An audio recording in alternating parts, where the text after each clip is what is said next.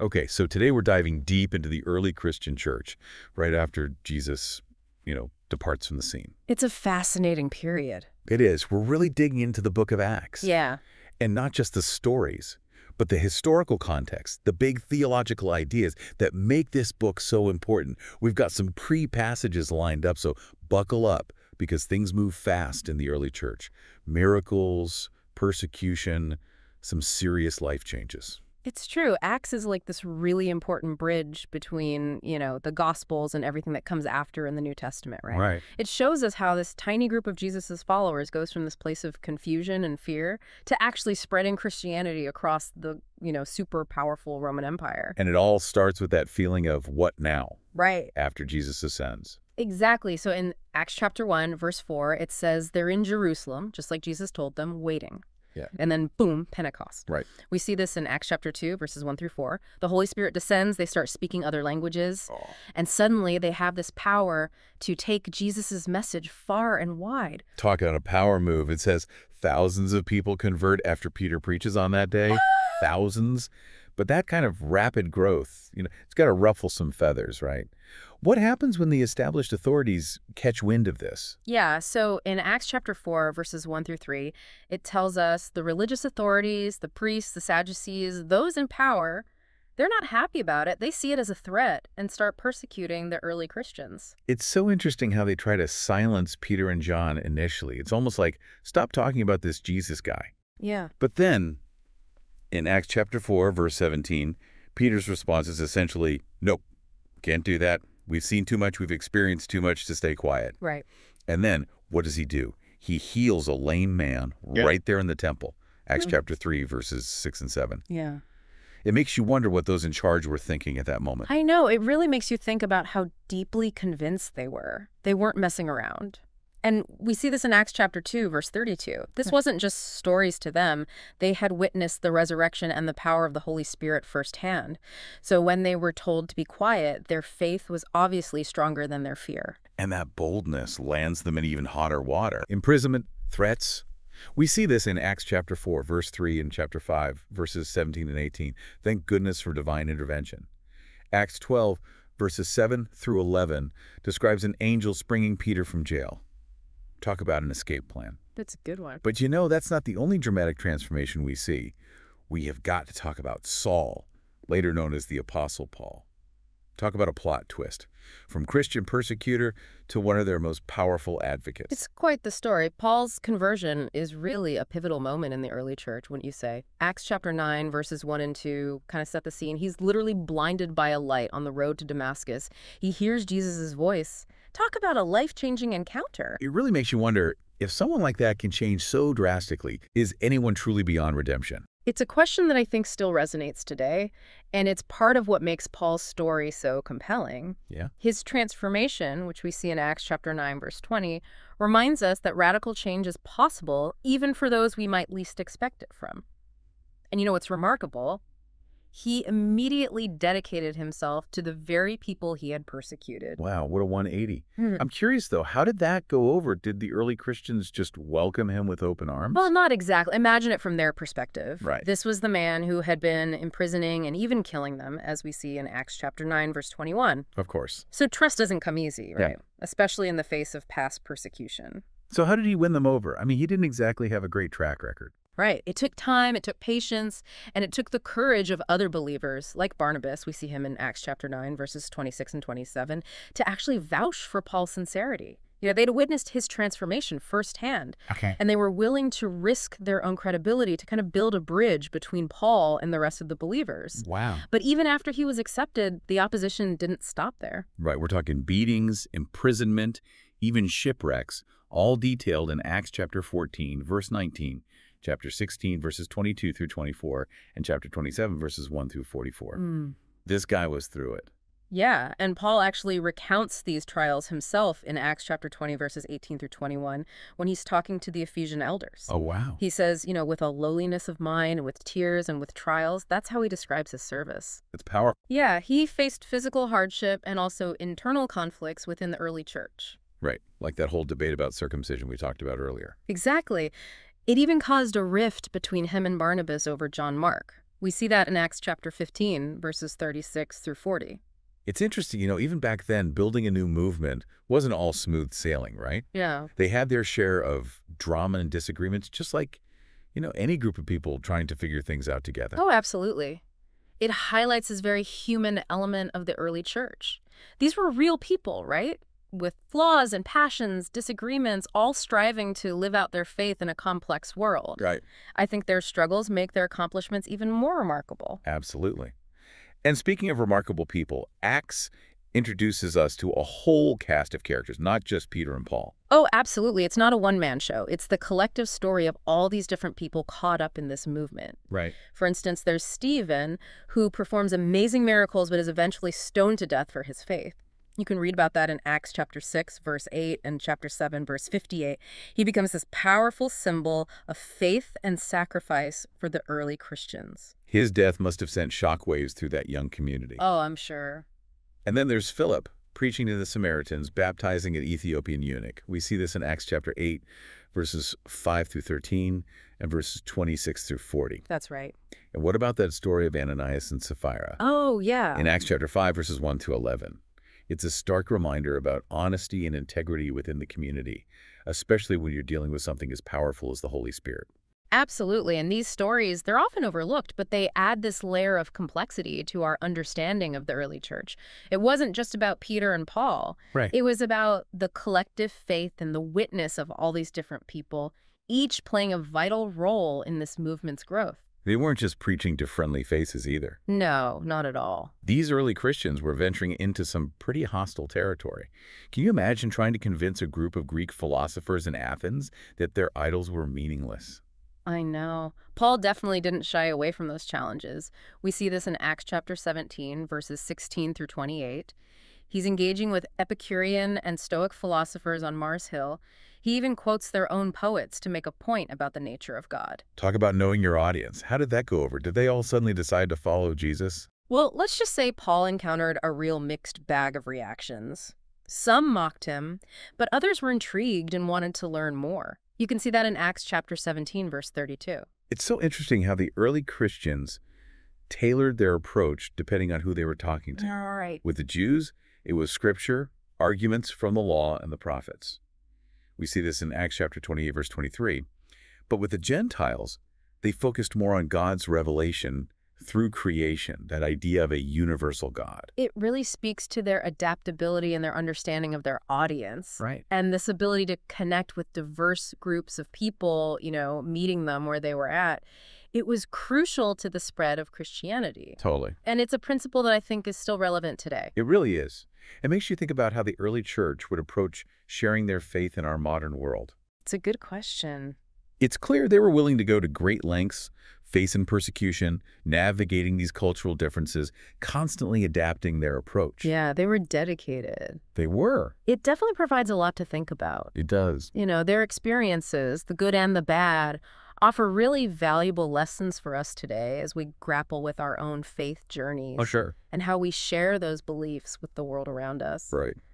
Yeah, their commitment to spreading the good news is really astounding. And, it makes you think about the challenges they faced. It really does. And the motivations that kept them going. They were navigating cultural differences, very real dangers, and yet this faith continued to spread like wildfire. It's almost like the Roman Empire, by trying to keep things under control, kind of inadvertently helped Christianity spread, Oh, that's interesting. How so? Well, think about the Roman roads. They were built for military transport and trade, right? But they also made it a lot easier for those early missionaries to travel around. So Paul and others could cover more ground, reach more people. It's like the empire's own infrastructure became a tool for spreading the very message that they opposed. Exactly. And it wasn't just the physical stuff. The common language of Greek, used throughout the empire for administration and trade, that became a unifying factor for these early Christians. It's amazing how something intended for one purpose can be used for something completely different. But let's not forget about those who actively worked against these early Christians. We've talked about the Roman government's opposition, but there was also pushback from some within the Jewish community as well. That's right, yeah. The early Christians were really caught between these two powerful forces, often facing suspicion and persecution from both sides. And the reasons for the opposition were complicated, to say the least. Okay, so let's break it down a little bit. We've talked about how the Roman Empire, despite itself, kind of provided a setting for Christianity to spread, but also actively opposed it. What were their main concerns? Well, for the Romans, it really often came down to loyalty and power. The emperor was considered divine, right? Demanding allegiance to him was non-negotiable. So the early Christians' refusal to participate in emperor worship, it marked them as different, even dangerous. So their unwavering faith in Jesus as the one true God, the one true king, was seen as a direct challenge to Roman authority. Exactly. It wasn't just about religious beliefs. Right. It was about political stability. From the Roman perspective, these Christians were disrupting the established order, potentially inciting unrest. It's a stark reminder that even back then, that line between religion and politics was often very, very blurred. Absolutely. And it wasn't just the Roman government, right? Many within the Jewish leadership also opposed the early Christians. Why was that? They were coming from the same religious tradition. They were, but their understanding of the Messiah differed greatly. Many Jewish leaders, they were expecting this powerful political and military leader, someone who would overthrow Roman rule, restore Israel to its former glory. Right. And Jesus, a humble teacher and healer, well, he didn't exactly fit that mold. So when the early Christians proclaimed Jesus as the Messiah, it created this major rift. Precisely. They were accused of blasphemy, of spreading false teachings. And we see instances of this throughout Acts chapter 13, verse 50, chapter 14, verse 19, chapter 17, verse 5. Paul and the other apostles, they encountered hostility, even violence, from some within the Jewish community. It's kind of amazing how a message centered on love and forgiveness could spark such intense opposition. Right. I think it really speaks to the power of this new faith to challenge the status quo. The early Christians were introducing this radically different way of seeing the world, one that transcended these cultural and religious boundaries, and that was incredibly threatening to those in power. And yet, despite the very real dangers, the persecution, they persevered. How do we even begin to understand that level of courage and commitment? It's truly remarkable. Think about Peter and John in Acts chapter 4, verses 18 through 21. They were preaching boldly, even after being arrested, threatened with punishment. They could have easily just backed down, kept a low profile, yet they chose to speak out, even when it meant putting themselves at risk. Exactly. And we can't forget about Stephen, considered the first Christian martyr. Acts chapter 7, verses 54 through 60, describes his death, stoned for his beliefs. Wow. Yet even in those final moments, he showed incredible courage, forgiveness, even praying for those who were killing him. It's an incredibly moving story, a true testament to the power of faith in the face of death. It really is. And then there's Paul, who we've talked about. Beatings, imprisonment, shipwrecks, you name it. His list of trials is almost unbelievable. It's true. 2 Corinthians chapter 11, verses 23 through 28 details the hardships he endured. It makes you realize that following Jesus during that time, it wasn't easy. It came at a real cost. It did. And it wasn't just the apostles. Countless ordinary believers whose names we might never know faced similar challenges. That's right. They risked everything, their families, their livelihoods, even their lives, for their faith in Jesus. It's humbling when you really think about their sacrifices, their bravery. It is. It makes you wonder what I would have done if I was in their shoes. It's a question worth thinking about, that's for sure. Their stories challenge us to examine our own lives, our own faith. Yeah. And ask ourselves, what am I willing to stand up for? What am I willing to risk? Their stories are such powerful reminders that faith isn't always easy. Sometimes it requires a lot of sacrifice. But even in the midst of that hardship, there's this incredible sense of joy, even celebration throughout Acts. Oh, absolutely. Despite the persecution, despite all those challenges, there's this undercurrent of joy, this contagious enthusiasm that just permeates the early church. We see it in the explosive growth of the early church, thousands coming to faith. Acts chapter 2, verse 41, and chapter 4, verse 4. Yeah, and it wasn't just about the numbers. It was about the miracles that accompanied their ministry. The healings, the casting out of demons, even raising the dead, as we see in Acts chapter 3, verses 1 through 10, and chapter 9, verses 36 through 42. Wow. And these weren't just isolated events. These were signs and wonders pointing to the very real power and love of God at work in the world. It's like God was saying, I'm here, I'm moving, and nothing can stop what I'm doing. Exactly. And that sense of God's presence, his power, his love, it infused everything they did. It gave them the courage to face persecution, the boldness to share their faith, and the joy to celebrate even in the midst of hardship. And that joy, that celebration, it wasn't limited to individual experiences, though, was it? It really permeated their life together as a community. You're absolutely right. Acts gives us these amazing glimpses into the life of the early church. Right. And it's clear that their shared faith created this deep sense of unity and love. Acts chapter 2, verses 42 through 47, and chapter 4, verses 32 through 37, describe this community that was radically generous, deeply connected, fiercely committed to one another. They shared their possessions, cared for the poor, supported each other through thick and thin. It's a really powerful picture of what it means to live out the gospel in community. It's a model that still challenges us today, you know. For sure. In a world that often feels increasingly divided, I think the early church's commitment to unity, to generosity, to love, it stands as this really powerful counter-narrative. It really makes you think, Right. how can we, as followers of Jesus today, cultivate that same spirit of unity and love within our own communities? It's such an important question to explore. Maybe it begins with just recognizing our shared identity in Christ, remembering that we're all part of one body, one family. And our differences, while important, shouldn't divide us.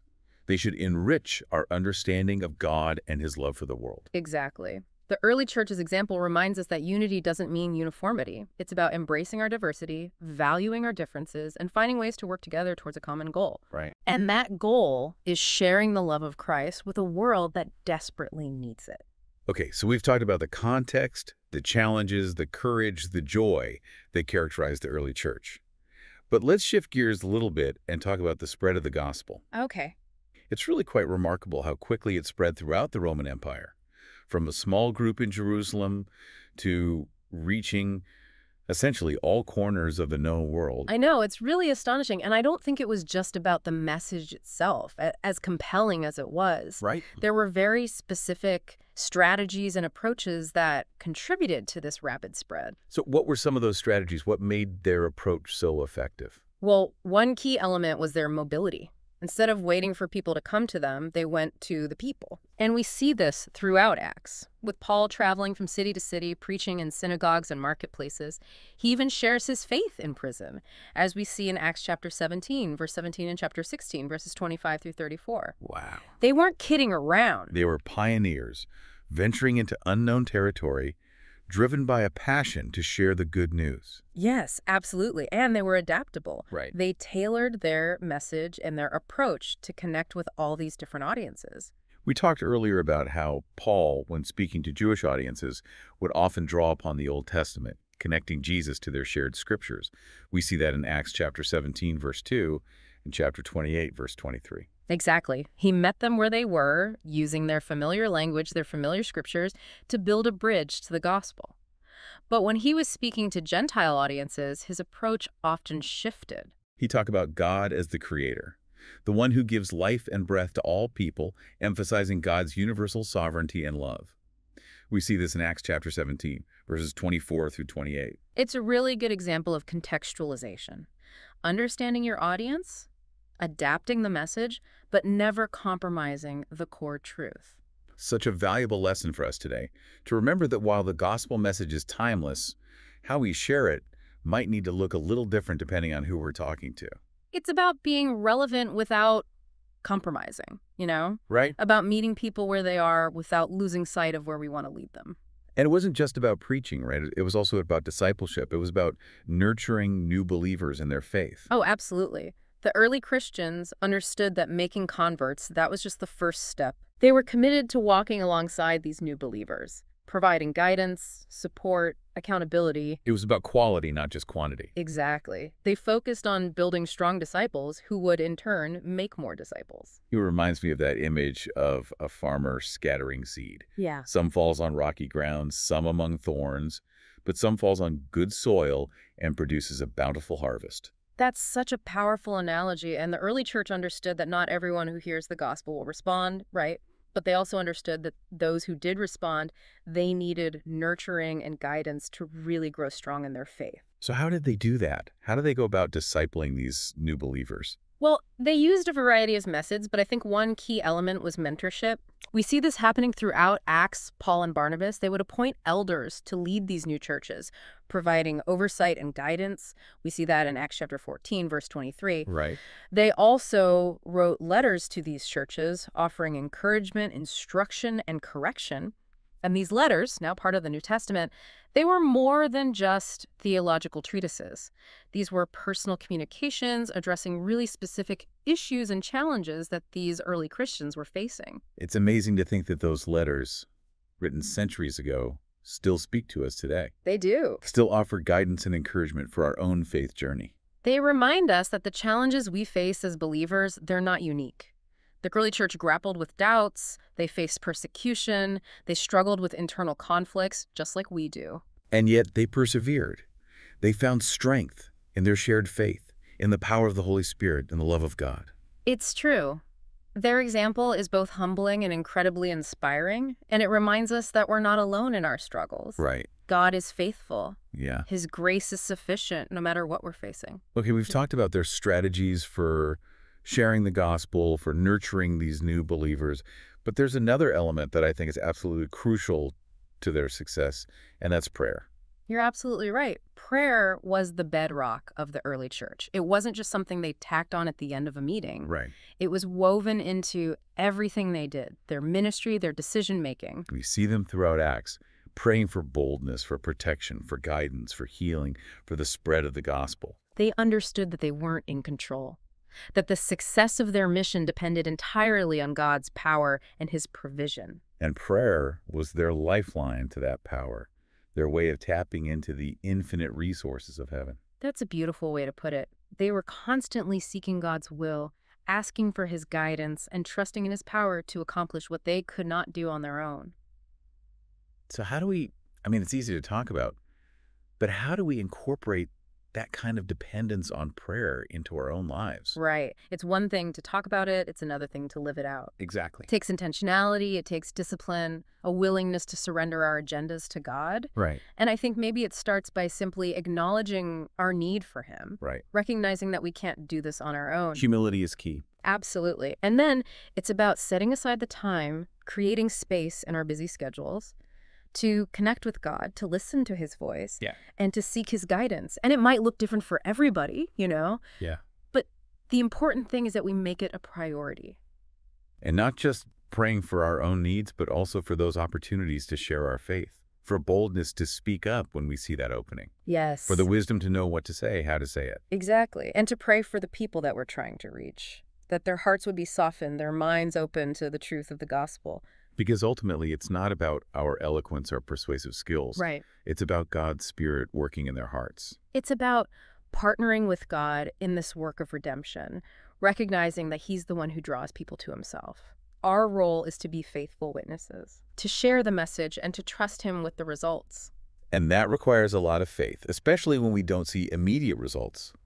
When our efforts seem to be met with indifference, maybe even opposition. It does, but the early church's example reminds us that faithfulness isn't about success rates, it's about obedience. It is? It's about doing what God has called us to do, trusting that he's at work even when we can't see it. Right. And believing that he will be faithful to accomplish his purposes. Their story is such an encouragement, to keep going, even when it's tough, even when we don't feel like it, because we're part of something so much bigger than ourselves. We are. We're part of God's redemptive plan for the world. Wow. And that's a story worth telling, a mission worth dedicating our lives to. Yeah, it's inspiring to see that level of dedication, facing such intense opposition, yet clinging to their faith with unwavering conviction. It makes you think, what was it about their beliefs that gave them that strength? Well, I think it goes back to the very core of their message. The transformative power of the gospel. This wasn't just a set of rules or rituals, Right. This was a lived experience of God's love, his grace, his power at work in their lives. It wasn't just about believing certain things. It was about encountering the risen Christ. Yeah. Just like Paul on the road to Damascus, Yes, right? exactly. And it was this encounter, this personal transformation that fueled their courage, their message. Absolutely. And this transformative power, it wasn't limited to the apostles or early church leaders. Acts is full of stories of everyday people, men and women, slaves, free people, Jews, Gentiles, whose lives were completely changed by encountering the living God. It's a beautiful reminder that this gospel message, it transcends cultural, social, even religious boundaries. Mm, It speaks to something deeper, right? it To does. those deepest longings of the human heart. Hope, healing, purpose. No wonder they were willing to face persecution for it. Absolutely. It really makes you think about those theological insights we can get from the book of Acts, you know? What does it teach us about God, about Jesus, about the Holy Spirit, about the very nature of the church? It's like we've been on this incredible journey through history, right? Witnessing this birth and explosive growth of the early church, and now we're left to unpack the deeper meaning. It is. It's a rich tapestry. Yeah. And I think one of the most prominent threads is this deity of Jesus Christ. Oh, for sure. We see this affirmed over and over again. Jesus being worshipped, receiving prayers, being proclaimed as Lord and Savior. Acts chapter 1, verses 10 and 11, chapter 7, verses 55 and 56, and chapter 9, verses 5 and 6, all offer glimpses of this. Exactly. Acts doesn't shy away from declaring Jesus' true identity. He's not merely a prophet or a teacher. This is God incarnate. And what about the Holy Spirit? What does Acts teach us about his role in all of this? The Holy Spirit. Acts is often called the Acts of the Holy Spirit Right. because his presence and power are just so evident throughout the entire narrative. He's the one empowering the disciples, guiding their steps, working in people's hearts. Like he's the wind in their sails, Yeah. propelling them forward into uncharted territory. That's a great way to put it. We see this from the very beginning with that dramatic outpouring of the Holy Spirit at Pentecost. Right. In Acts chapter 2, verses 1 through 4, the disciples are filled with the Holy Spirit and begin to speak in other tongues as the Spirit gave them utterance. Like a spiritual earthquake, right? Man. Shaking things up, setting in motion this incredible movement. It was a defining moment, you know? Yeah. Clear sign of the Holy Spirit's power to equip God's people. And that mission, of course, was to make disciples of all nations, Exactly. to spread that gospel message Yeah. to the ends of the earth. And as we've seen, the Holy Spirit is vital to that mission. He empowered them to perform miracles, Acts chapter 3, verses 6 and 7, to preach boldly even with opposition, Acts chapter 4, verse 31, to withstand persecution, Acts chapter 5, verse 41, to discern God's will, Acts chapter 13, verse 2, to establish churches that would continue the mission, Acts chapter 14, verse 23. Wow. It's clear that their success wasn't due to their own doing, right? It was the power of the Holy Spirit working in and through them. It makes you wonder, how can we as believers today tap into that same power? That's the question, isn't it? And I think it starts with recognizing that we need the Holy Spirit. We can't do this on our own. So it's really about surrender. It is. Surrendering our agendas, our plans, that desire to control, and saying, Holy Spirit, have your way in my life. It's beautiful. It's about making ourselves available to God, being willing to step out in faith even when things are uncertain. Because it's not about us. It's about his power working through us. And that's where the excitement is. Because when we surrender to the Holy Spirit's leading, it opens us up to a life of adventure, purpose, and yes, even miracles. Speaking of miracles, you mentioned earlier that Acts is full of them. Why do you think they play such an important role in the early church? That's a great question. I think miracles served several purposes. Primarily, they were signs, wonders, pointing to the reality of God. Like exclamation points, emphasizing the truth of the gospel. Exactly. Authenticating the message and the messenger. People couldn't deny what they were seeing. Think about the healing of the lame man in Acts chapter 3, verses 1 through 10. Talk about a showstopper. Right, it's hard to ignore that kind of tangible evidence. It does make you wonder, do miracles still happen today, or were they just a first century thing? I think a lot of people wrestle with that question. And while we might not see miracles happening every day, I do believe that God still works in supernatural ways today. Maybe we've just gotten used to the extraordinary, or maybe we've limited our understanding of what a miracle even is. It's easy to get caught up in the day-to-day and lose sight of the miraculous. It really is. But if we open our eyes, our hearts, our minds, we might just see God's hand at work in ways we never imagined. Looking for the extraordinary in the ordinary, recognizing that God is always at work, even in the smallest details. Yes, and that is a message of hope. It reminds us that even when we can't see it, even when we don't feel it, God is still moving, still working, still orchestrating his plan. So we've talked about the historical context, the challenges, the triumphs of that early church, the theology behind it all. As we wrap up, what's the one thing you want our listeners to take away from our conversation today? I hope they're inspired by the courage, the faith, the commitment of those early believers. But even more than that, I hope they're challenged to live out their own faith with that same boldness, that same passion, that same reliance on the Holy Spirit. It's called action. It is. Be world changers, difference makers. Step out in faith. Share the hope that we have.